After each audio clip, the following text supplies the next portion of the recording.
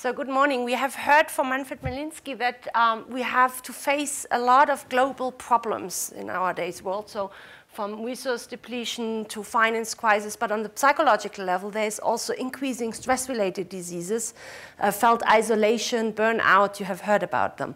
And so clearly we need new models to face this problem. And I think one answer could come from a combination of working together of psychology, neuroscience, behavioral economics, and other fields so that we could change the fundamentals of our picture of human nature. So move from a kind of really old-fashioned a picture of Homo economicus. This is a sketch of how Homo economicus could be considered, and you find that in all textbooks still.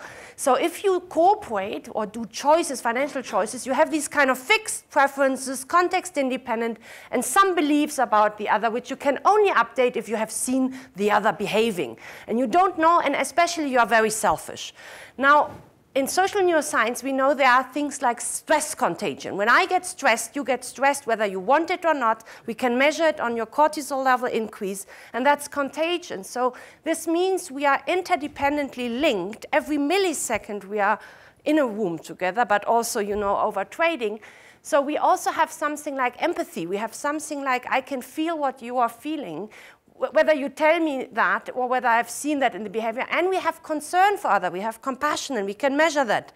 This is something which, you know, even every rat has. It's not just human. And this leads to prosocial behavior much more than we think. So this is just to show you these findings basically say the preferences need to be linked, and they don't have to always go to choices. We know much more about what the needs and the preferences are of the others than you know, a classical economic thinking would suggest. So the other thing which psychology is teaching us, there is no behavior without motivation. So we should replace the term of preferences with motivation. And we have lots of motivation. We have power motivation, achievement motivation. We could be in the threat system, anger and fear coming out of that. But we also have affiliative caring motivation. So here you see it again. And depending on which motivational system is active, it will determine whether you will be prosocial or egoistic or selfish or competitive or something else. So you rather know about which motivation is driving you if you want to predict whether you will see cooperation or not. So another complicated thing is that we just not only perceive the world without filter. Depending on whether I think you are an in-group member or an out-group member, I can measure in my brain. In in-group, I will have empathy for your suffering. If you're an out-group member, I will have schadenfreude, rejoice of your suffering, and actually not help you. And that can change every millisecond. The other thing we learn from social neuroscience is we can change preferences. We don't call it preference. We can change motivation, intentions.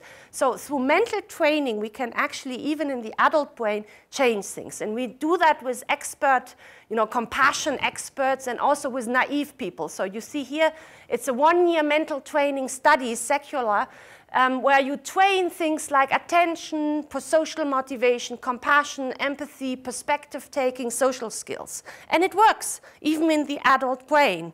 Even after, you know, 1 week of this kind of mental training, you can change, you know, functional brain structure. So this is the working model in science. So you have genes, you have environmental trait to measure how differences in individual background are actually affecting training success. You measure the brain to predict how that predicts changes in subjective well-being, but also health, cortisol, immune system, and behavior. So we can show that that actually increases, you know, affiliation. It decreases stress on the level of cortisol. It increases subjective well-being, and you can show that it increases helping as measured in economic games, so like financial, you know, incentive games. So we have a lot of evidence that this helps.